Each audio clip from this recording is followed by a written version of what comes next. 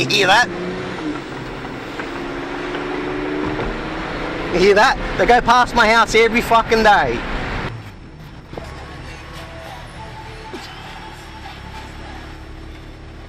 Can you... Which mechanic did you go to install that? Install what?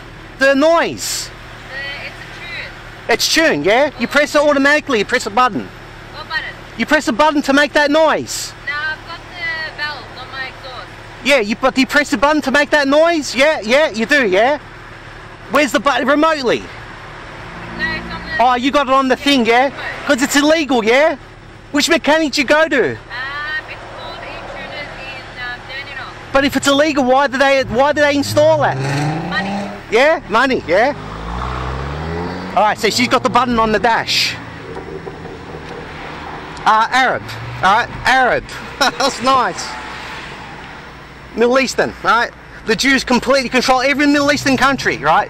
Saudi Arabia, the whole governments are Jewish, right? They completely infiltrated like the Catholic Church, exact same thing.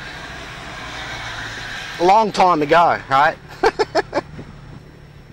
I was lucky there to be at the position where the lights turned and I can speak to her, right? Female as well. She didn't want to tell me it's a button they press. You can see how she goes no at the beginning, no, no, no. I go, it's remotely, because the stalker showed me a button remotely, but no, she's got a button she presses, right, on the dash here, so.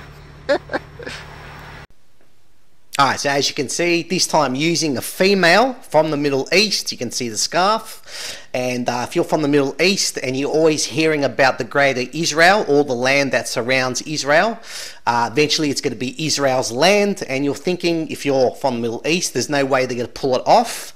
They already have pulled it off, right? As time goes on, you understand what I'm talking about here. And I keep on saying, wake up to my work to understand what you're seeing happening worldwide. So keep watching and show you my next location, Moonee Ponds. You can see the assignments being done.